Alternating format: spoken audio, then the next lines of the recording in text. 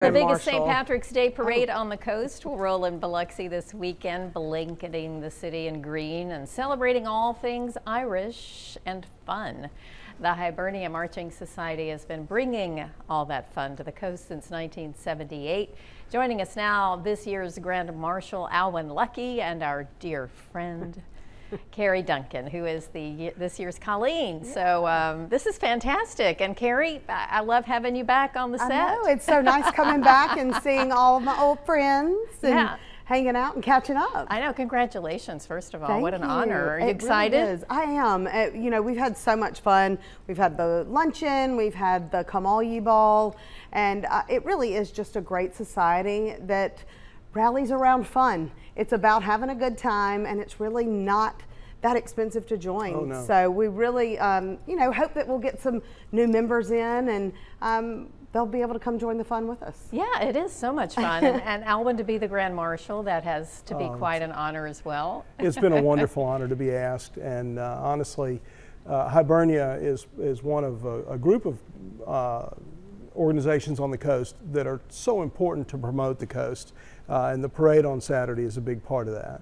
It is. Are you ready? Or you have your arm ready for all of those throws? We're almost ready. Yeah. But yeah, you know, we're last minute people, but we are getting it done. we will be ready on Saturday. And we do have these cool little keychains, so you'll have to Absolutely. be looking for these. Cool. Looking for the keychains. And I have one for you, wow, Karen. Thank you. And we're holding our shillelaghs I like that. all the way Carrie. from Ireland. They came from Ireland. They came from now, Ireland. Do you get to keep those, or do they are they handed down? It has our Real name on it. thing. We get to keep it. And I have to say, Carrie looks pretty good in a crown. I don't well, know. you know. Do you wear that around the house, around Dan and the kids? Are they no, I don't. treating you like but I the did wear queen it that for you a are? while after the Come All Ye Ball. She seemed to warm up to the crown. Yeah. Yeah, I know they have activities all day too throughout right before leading up to the parade. Yeah. On Saturday they have the Malarkey Festival, which is kind of a street fair with all sorts of different vendors and food trucks and everything, and that'll be happening before, during, and after the parade. And it's across from City Hall, and there's a fun run and a 5K that morning. So there really is, I mean, you really need to plan a whole day and just bring a ball cap. But in case of rain, but it's looking a little bit better for the rain now. We were a little bit scared. Are you going to give us a weathercast now? I don't know what it is. I've already sent a text to Eric saying I'm going to be looking for a forecast.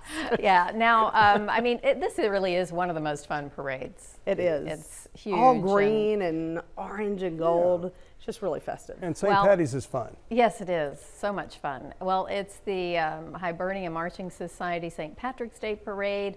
Saturday, beginning at 2 p.m. It will be rolling through downtown Biloxi, and again, all kinds of fun activities. And you don't have to be Irish to have the luck of the Irish and to enjoy all the fun. No, you don't. Everybody's Irish on St. Patrick's Day. That's right. And on the day before.